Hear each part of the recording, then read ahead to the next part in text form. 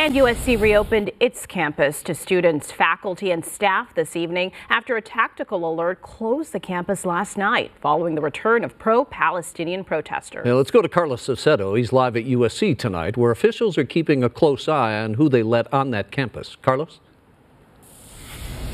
Hey, Rick, Kareem, the campus is closed to the general public. Most gates, like the one behind me, they are shut down. Only students, faculty, and staff are allowed entry at 2 designated spots. Tonight, campus officials saying that they're trying to prevent any more chaos from unfolding.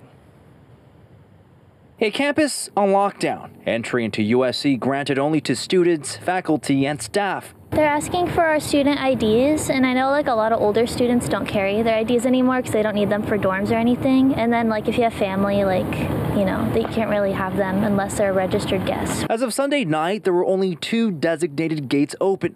All other gates to the campus closed off. It comes a day after the iconic Tommy Trojan statue was vandalized.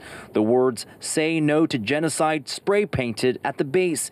A nearby fountain also targeted. Do you support the notion of the arrests that we have seen? Well, I mean, if somebody is committing a crime, I know that one of the things that was happening at USC yesterday was vandalism around the campus, and obviously that is unacceptable.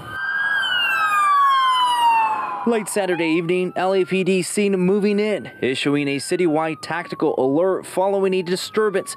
Pro-Palestinian protesters attempted to reclaim an encampment at Alumni Park. Officials forced to shut down the campus except for residents. I think it's been very complicated. It's been very inconvenient for a lot of students.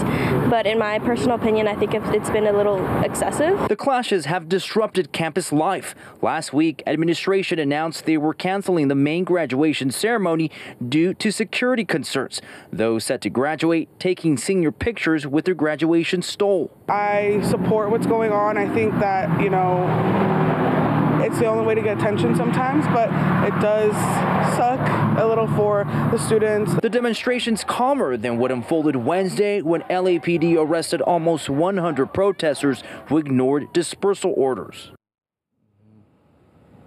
And tonight, officials saying that access to the campus will be limited to those 2 entries for the rest of the week.